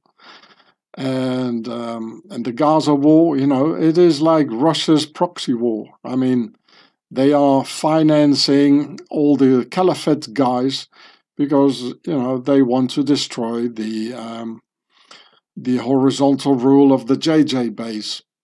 So this is the vertical rule. It's a dictatorship with, you know, one guy at the top. And it's not about communism or religion. It's all about aristocratic rule. These are the tsars, you know, and here you got the other pharaohs. It's all nobility, you know, and this is a horizontal rule. It has a little bit more freedom of speech, well, not very much, but I mean, it's the slaves, the commoners. They it's, you know, they don't matter really much. It's about the masters, the elite. You know, it's red against the white, and this is what it's all about. And Ukraine also, they wanted to have a horizontal rule. They don't want to have the vertical rule of these ones. I mean, I'm talking about the elite, the masters, and that's why we have these wars, you know.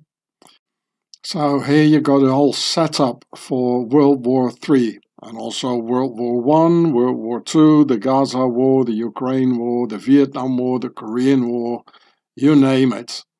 It's in between the horizontal, the new system, the Per Het of the White House, and the old Pharaonic vertical rule, the feudal system of the Red House. That's what it's all about, the reds against the whites. So it needs a vertical war to stop all the horizontal wars in between the people.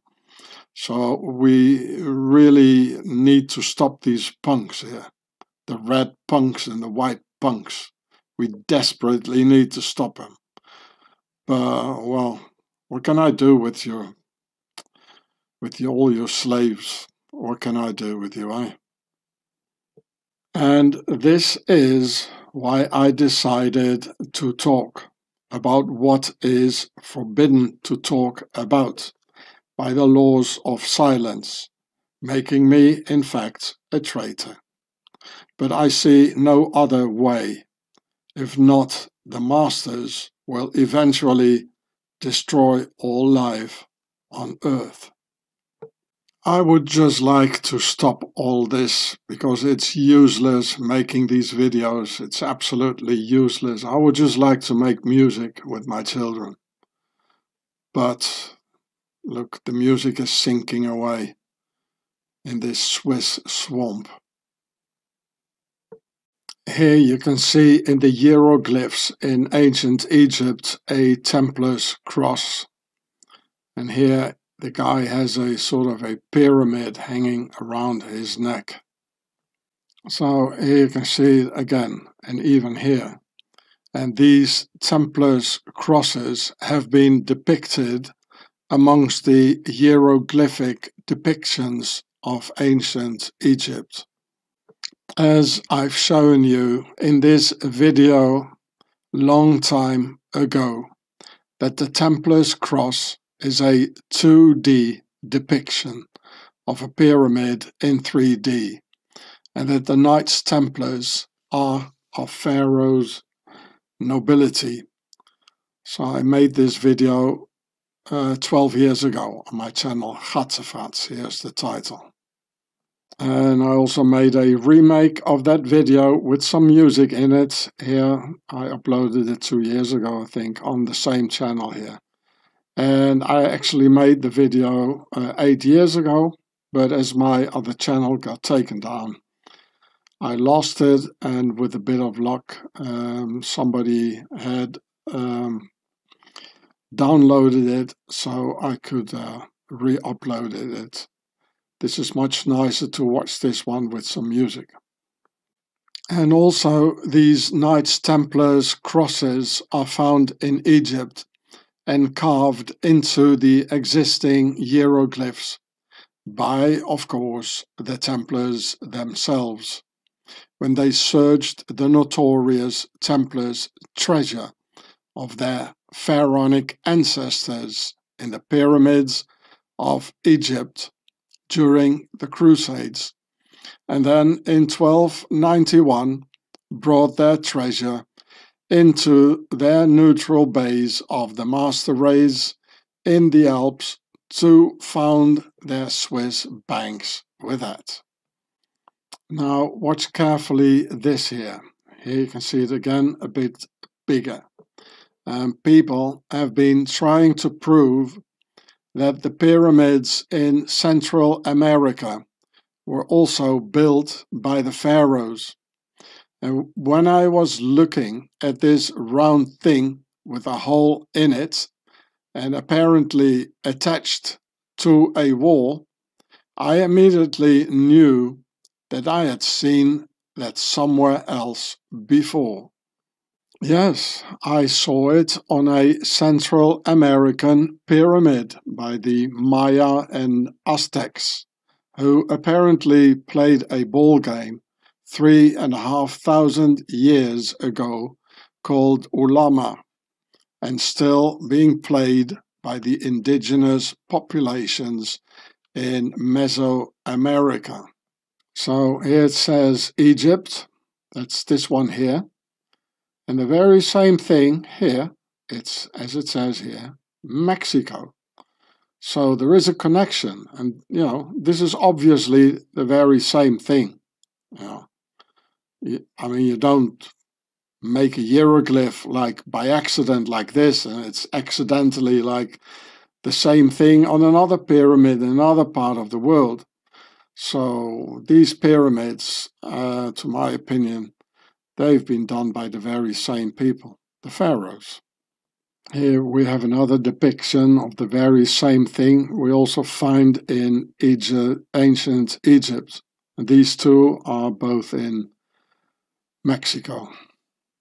So here it says the Mesoamerican ball game. Here you see that, the same thing as on the pyramid and as in ancient Egypt.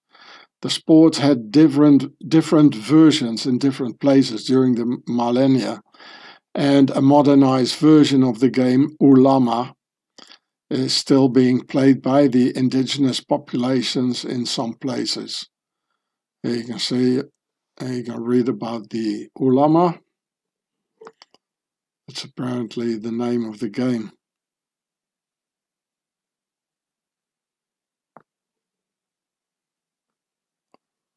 So we're back in the Mesoamerican ball game. Here's about the origins. And they already played it like 1250 BC, so that's 3,000 years ago. Of course, there's much more, but you can look it up yourself. And here you can see what the Mesoamerican ball game at the pyramids must have looked like. Here you see the ball flying, here's the hole with this thing here as well. If it was really for a ball game. because I have my doubts. Maybe our masters made the rings here for another purpose, and since the rings were already there, sometime later, the slaves and the people, they made something else out of it, since the rings were already there. I mean, why not use it? Might be funny, eh? Maybe they used it to attach a spaceship onto it, which is not even so far off, as hieroglyphic depictions of helicopters, airplanes and spaceships were found from the pharaohs of ancient Egypt, as you can see here. Look, this one looks like a helicopter from the side. Here you got the rotor blades. This looks like a spaceship. This like a big yacht of an oligarch or something. Or these prehistoric airplanes, which were found in Colombia, made thousands of years ago. Aliens and pyramids, huh? Anyway, we're being lied to by our masters of Pharaoh's nobility, and there are weird things going on. For instance, look at these repto suits by the royal house of Al-Winsar bin Harabia. You think it's a coincidence that the repto suits they're wearing even show snake scales in the pattern, and that they are in the typical blue-green copper-based reptilian colors? It says repto suits. And look at the scales here and the pattern. It's the same as here. Here, compared to a real snake, you can compare the scales with the scale pattern on the repto suit. And it's the same copper-based green bluish color. And look at it. It's the same pattern, the same things here as this one here. You think it's a coincidence? I mean, everyone can smile nice and charming into the camera, but that's not a criteria for being a good person. I met very unfriendly people in my life who were very good persons. And I also met very friendly and polite persons in my life who were very evil.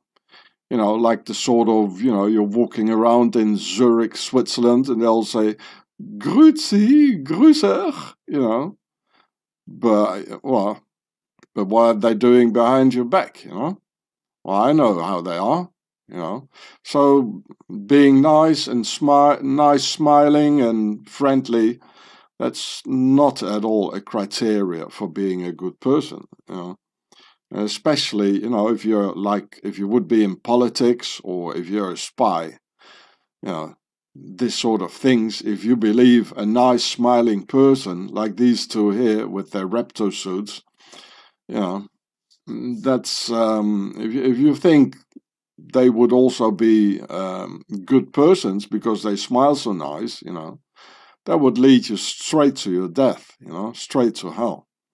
So, well, I'm a historian, I don't know very much about these sort of things. I can't even pronounce it because of the censorship, but I'll let you decide yourself, I only thought it was weird, it's the same color, the same repto scales, and it is weird, and there are weird things going on, but I don't know much about it, so I'll let you decide yourself. It's more like a discontinuity, and something attracting my attention.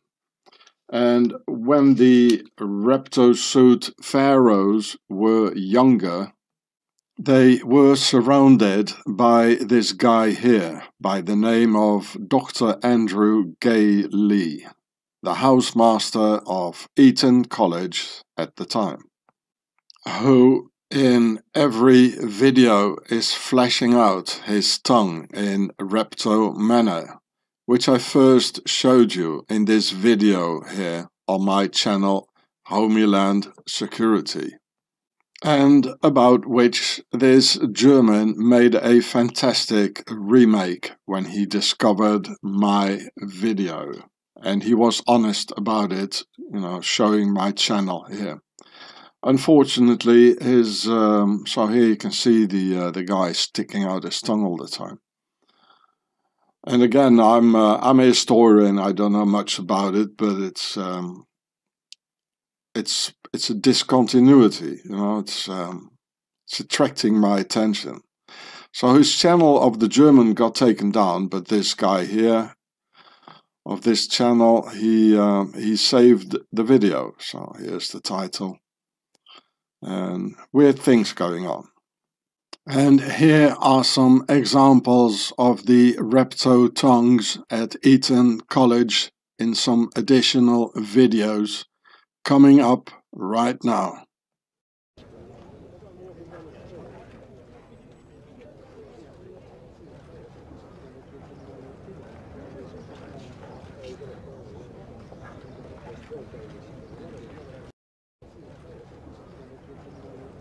Harry, we're over here.